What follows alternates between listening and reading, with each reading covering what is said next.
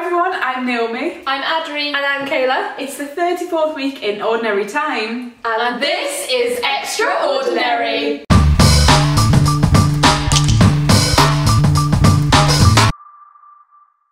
Okay, so what is the theme this week? Right, okay, word of the week this week is kingdom, which links beautifully because today, Sunday, is the feast of, now I'm going to get the title right, our Lord Jesus Christ, King of the Universe. So, Feast of Christ King, aka World Youth Day today.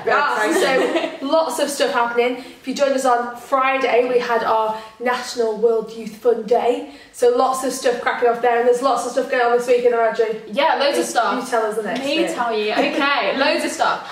So obviously Sunday today we've got Christ the King. On Monday we're celebrating Saint Cecilia. Tuesday we've got loads going on. We've got Saint Clement and Saint Columbus. On Wednesday, St. Andrew and his companions. On Thursday, St. Catherine. And then Saturday, Memorial of the Blessed Virgin Mary. So loads of stuff going on this week. Big one. A lot crammed into the kingdom. So thinking all about this week how we're going to be kingdom building. And what can we do to build the kingdom? It's very exciting. We can find out. I'm also very excited because this is like, my favourite colour is green. This is the last time we see this green sheet for a while, isn't it? Yeah. Heading into Advent. On the back is ready. Oh my gosh, So it is actually the last week in the church. So we actually celebrate our new year next week. Oh yeah. So yeah, last week of the church's year, finishing on a high with our Kingdom and World Youth Day. So let's begin together. In the name of the Father, and of the Son, and of the Holy Spirit. Amen. A reading from the Holy Gospel according to John. Glory to you, O Lord. Are you the King of the Jews? Pilate asked. Jesus replied, do you ask this of your own accord, or have others spoken to you about me? Pilate answered, am I a Jew? It is your own people and the chief priests who have handed you over to me. What have you done? Jesus replied, mine is not a kingdom of this world. If my kingdom were of this world, my men would have fought to prevent my being surrendered to the Jews.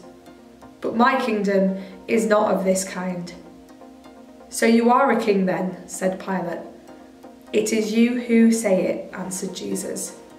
Yes, I am a king. I was born for this.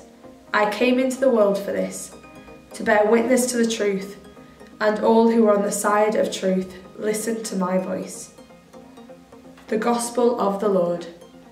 Praise to you, Lord Jesus Christ.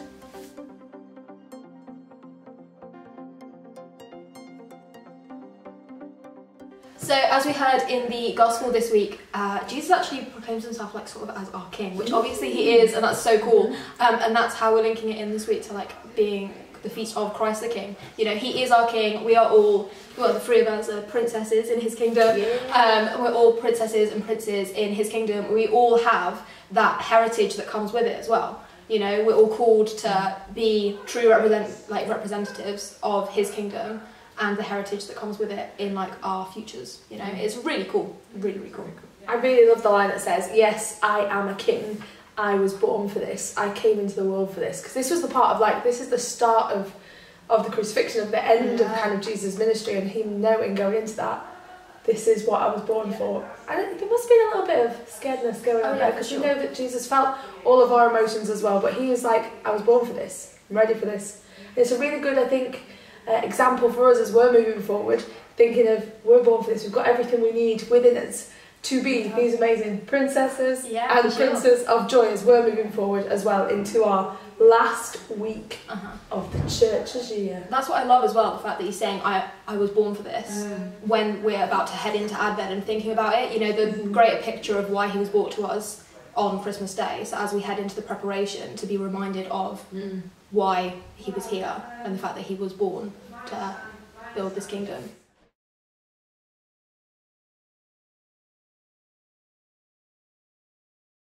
What we're going to do this week as our mission?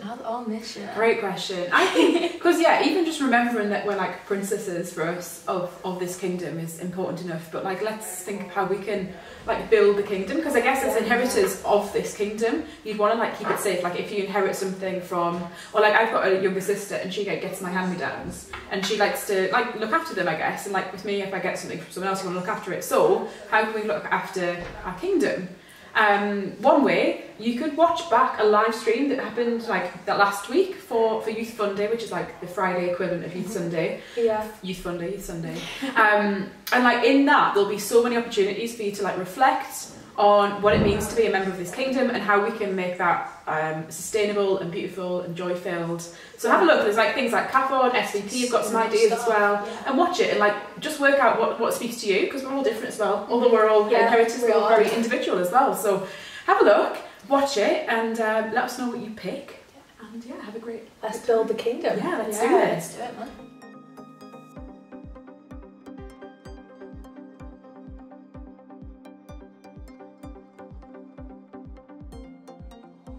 Saint Cecilia, pray for us.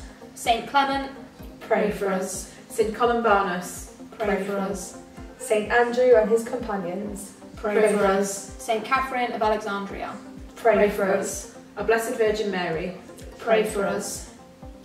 We ask the Lord to bless everything we say and do this week as we go forward and build the kingdom. In the name of the Father, and the Son, and the Holy Spirit. Amen. See you later, guys. Thank you guys. Bye.